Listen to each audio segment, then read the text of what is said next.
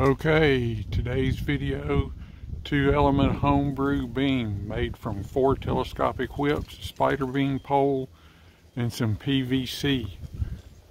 It's set up currently for 10 meters and it is working outstanding. I started putting this together yesterday when it was raining and cold outside and I couldn't do anything, and it's working out pretty good.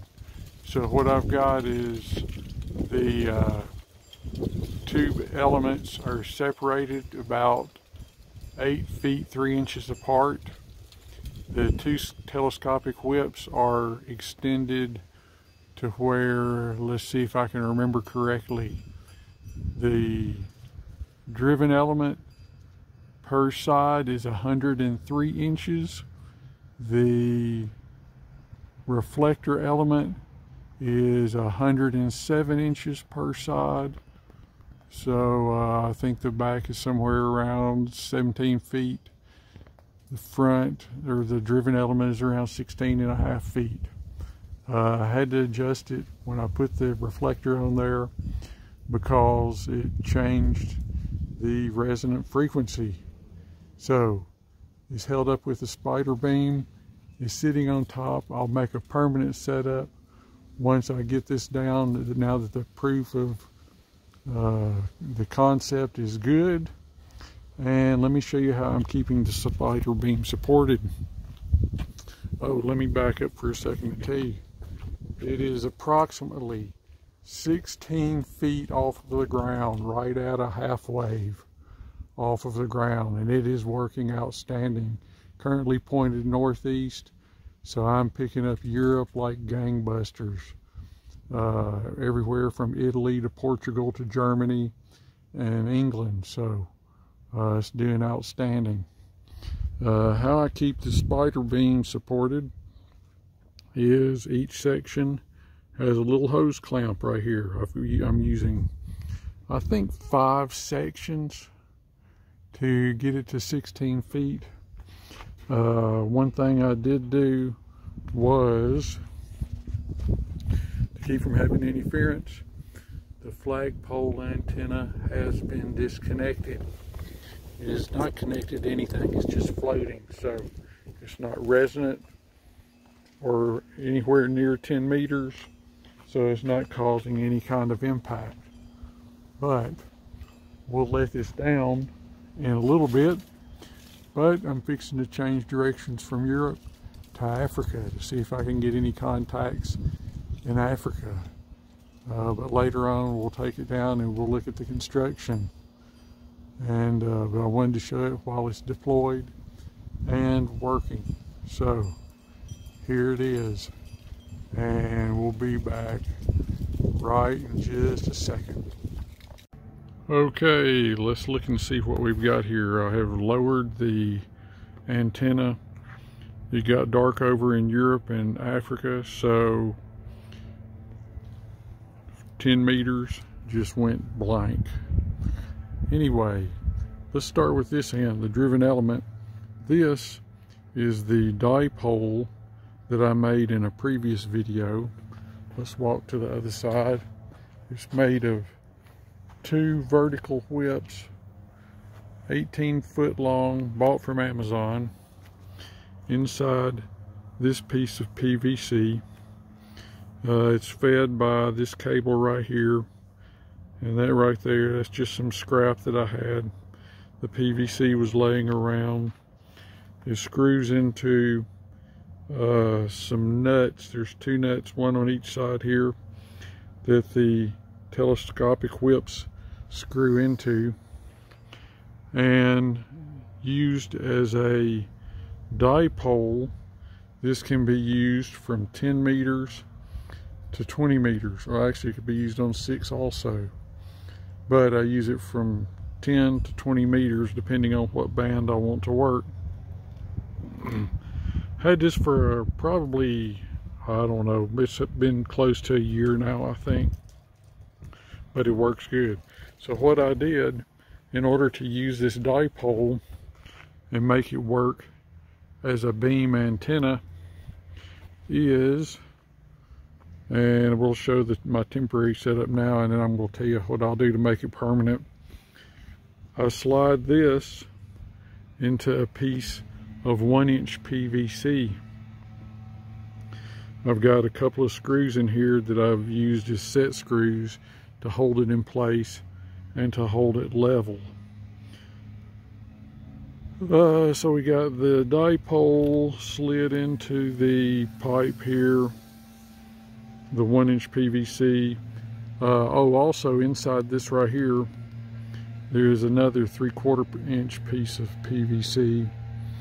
So I've got 3/4 inch running from here to about here, and then the dipole comes to right here. So this is pretty solid. And I'll tell you what I'll do to improve this later on. Currently, I've just got this held in place with some screws, top and bottom, left and right. The other side, this is just a piece of 3/4 inch PVC. It comes to 2 more telescopic whips. And let's go look at how I've got these. This is the reflector. Could be used as a director too. But what I have is these are held together with coupling nuts. And the coupling nut will only let it slide into the middle, and fortunately it stops right in the middle. So all I did to make this temporary was I taped this in. Let me undo this tape and we'll see the coupling nut that I use.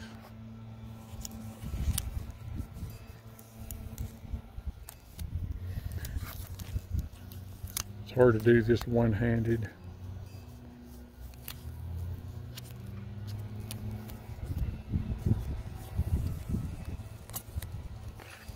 Okay, so now that that tape is loose, we can slide this out, and you'll see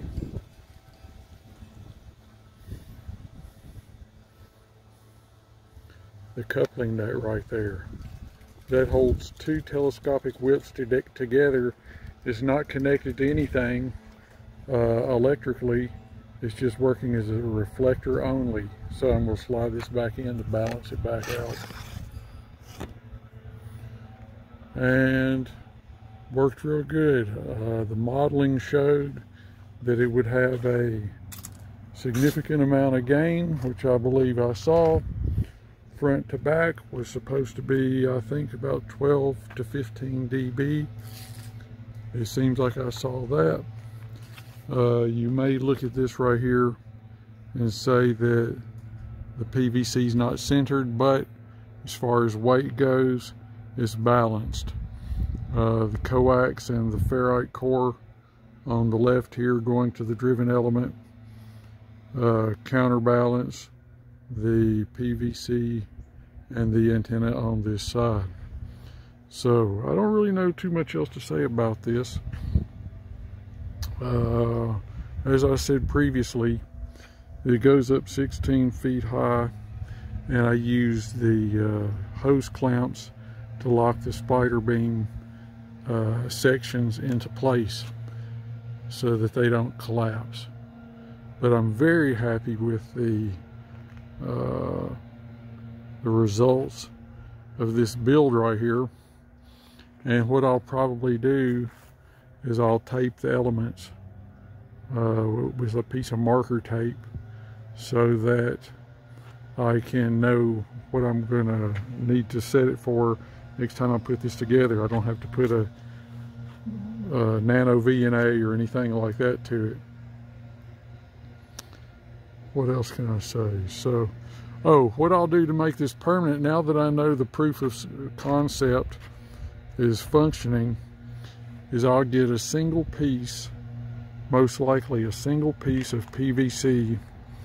I'll fill it with structural foam, and this joint right here, I'll find something that's metal, since it won't hurt anything, to go around and clamp this and make it a little bit more rigid. I'm not too satisfied with 2 pieces going into this T, although it's holding up fine. I'd really like something that I knew was one solid piece that went from the driven element to the reflector.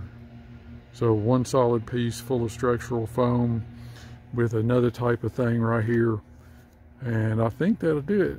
I think that'll do it. That'll make it a nice permanent setup, or semi-permanent setup. I'll only raise and lower this when I use it, because I live in a situation where I can't have a permanent installation like this on my property.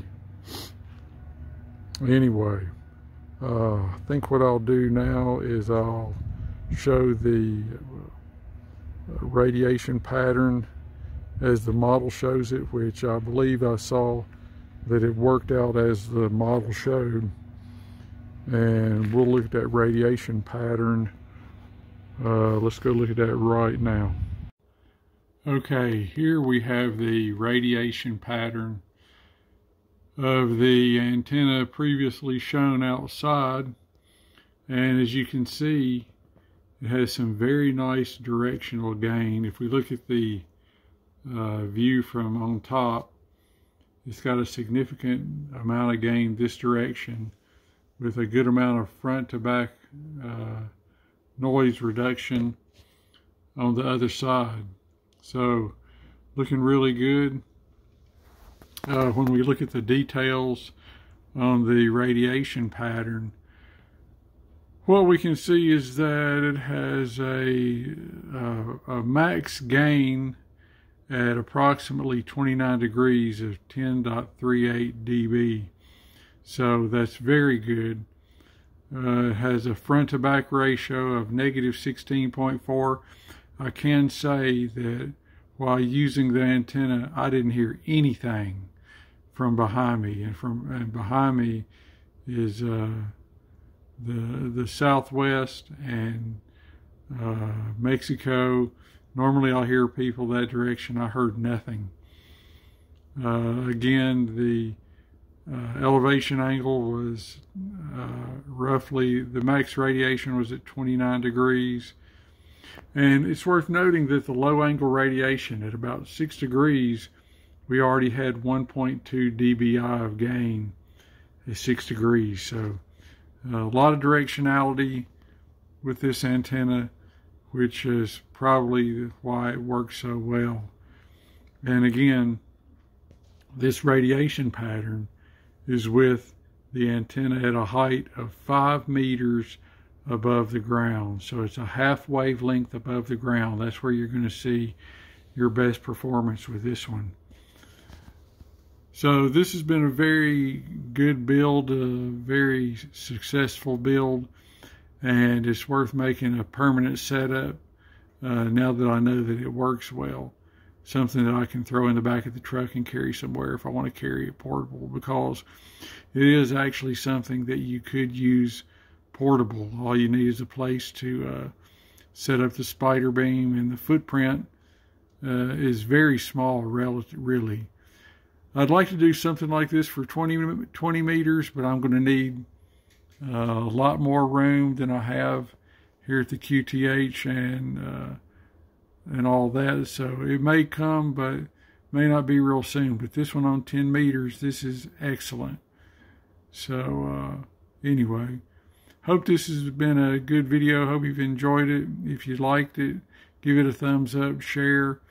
If you haven't subscribed, I'd suggest go ahead and subscribe. I have lots more videos like this coming. And it's all about just helping out those who are in the ham radio hobby. And until the next video, take it easy and 7-3.